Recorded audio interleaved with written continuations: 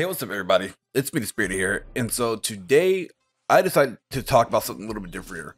I want to talk about a game that I personally recently finished, and I feel like that it's just getting a lot of hate, just hate because it is currently popular to hate on it, and that game is Forspoken. Now, after playing the game, buying it, playing it, whatever, the game actually is pretty decent. I'm not saying it's like the gospel, but I think everything about this game is being literally overcharged by like multiple people, especially like content creators, because it happens to every game that you play. Now keep this in mind though. I'm a person that enjoys games, even if they're like somewhat subpar, but I still have a fun enjoyment out of them, right? So give an example. While everyone hated on Mass Effect Andromeda, I actually quite enjoyed it. Was it like the best Mass Effect experience? No, but it was actually fun enough to play it and have a good time, for the story and whatnot, correct?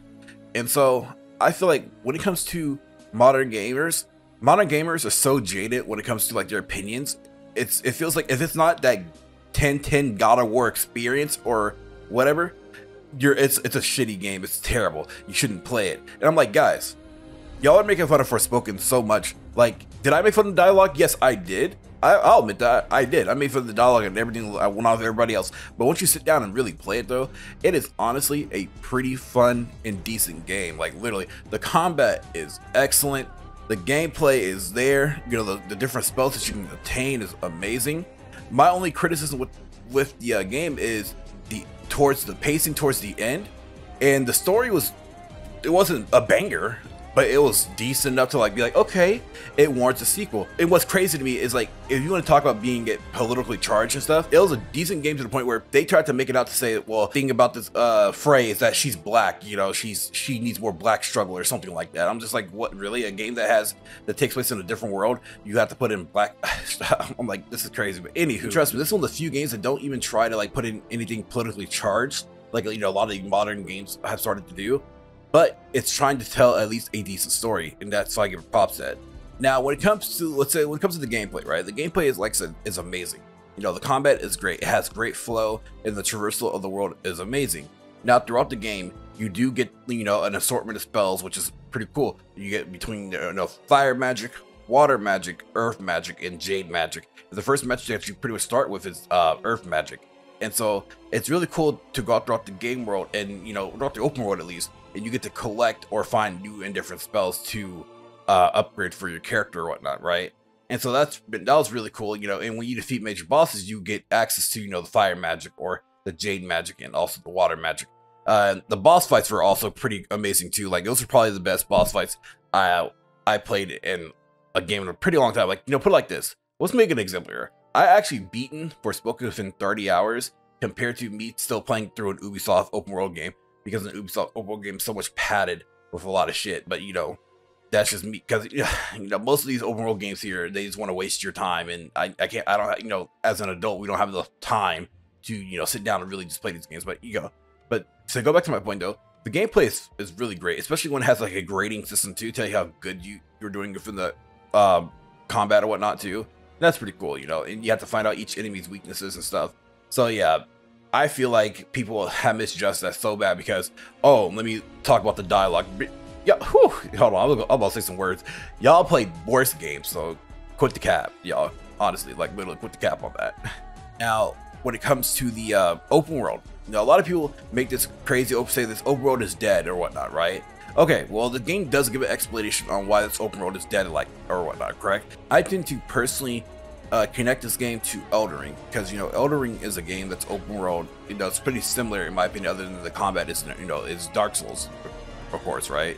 And so the open world when it comes to Elden Ring, it's pretty much, at least in my opinion, it's pretty lifeless as well.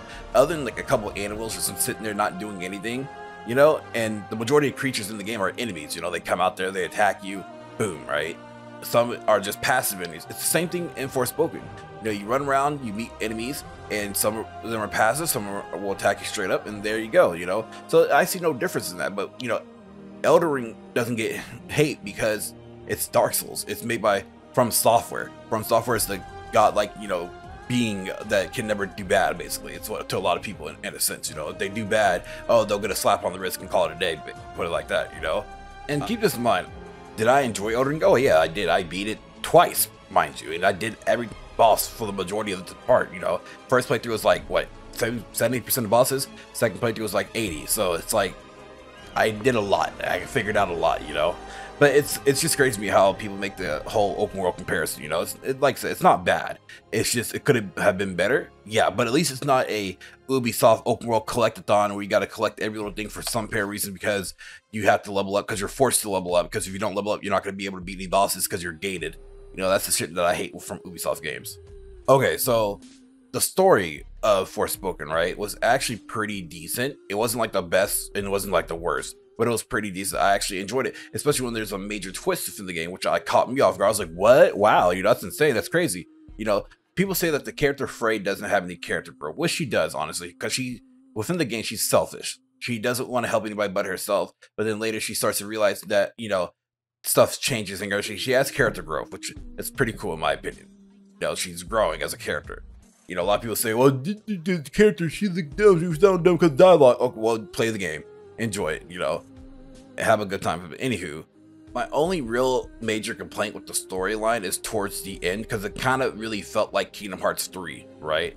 Because, you know, in Kingdom Hearts 3, everything was great until, like, the last, like, 5 hours into 5 to 10 hours, actually, because everything just started crashing on 3 like this. It was like, you go here to there, there to there. And that's kind of like what Forspoken was, you know, because towards the end of the game, the last magic that you get, you know, you don't really have enough time to like actually sit down and enjoy it and have a good time with it because the story just moves on. And I feel like that they could have added maybe an extra hour or two to kind of spread out the dialogue a bit and maybe added some things that, you know, you have to go do or whatnot. You kind of get what I'm saying.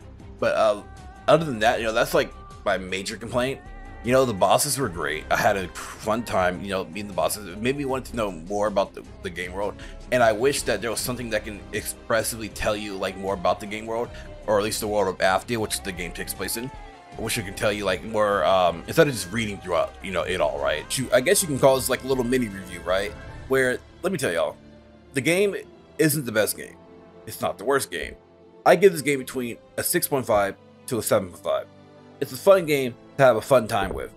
You know, if you want to sit down and just play a game, play through a story, have a decent time, play Forspoken, y'all. Is that what's crazy to me is that a lot of people tend to forget that in the PS2 era, we had a lot of B, AA, and B-rated games or whatnot, right? That people would play and have fun because, you know, back then, you know, that was the game you got, and you had to make the most of it, right? Nowadays, yes, you can easily return those games. You can, you know, say, you know, tell people that they suck online and shit like that. But it's like, you forget that a lot of franchises were spawned from these B-rated games. And so I feel like with, you know, the hate on Forspoken is not really warranted. I mean, you can give out your opinion, but then a lot of people's opinions are also shitty because, you know, modern gaming or whatnot. Now, keep in mind, a lot of the criticism also seems like, oh, well, this game is subpar and it's $70. Okay, well, look here. In my personal opinion, no modern game needs to be $70 right now. Especially, let me tell you why. If your game is going to come out as a buggy mess, and have bad performance, etc., then yes, that is justified. Your game should probably be $50 to $60 if it's going to come out buggy. Because if we have to beta test your game for the next couple months to a year, then yes, your game should be $50 to $60 on release. Like these days, I have to sit down and really pick and choose on what games I want to pick and buy. It's like, okay, do I want to get this game that I want to get that game? Well, this game is performance bad, so I'm going to wait on it, so on and so forth, you know? And so that's the problem with like a lot of but you know, let me go back to what I was talking about earlier though. Like the whole point about modern gamers, right, is that if the game isn't like 10/10 God of War experience, then it's not going to be the best game and people are going to hate on it. They're going to pick and choose or nitpick on what to hate about it, and they're going to roll with it, especially content creators. You know, content creators will choose any game, especially if it comes out with bad performance. They're going to ride it until it dies because, you know, they're going to try to nickel and dime people as much as possible. But, you know, again, a lot of these games aren't that bad because I feel like at the end of the day, Forspoken is definitely going to be one of those games that people are going to say, damn, you know, we honestly judge this game way too harshly, you know, especially because there are worse games, guys, than Forspoken. Literally, there are worse games out there, and I played some of those worst games. If I got to list you the worst games, I'll post them in the comment section, and I'll let you guys know about these worst games. When it comes to Forspoken, I give this game a 6.5 to a 7.5. It's not the greatest games.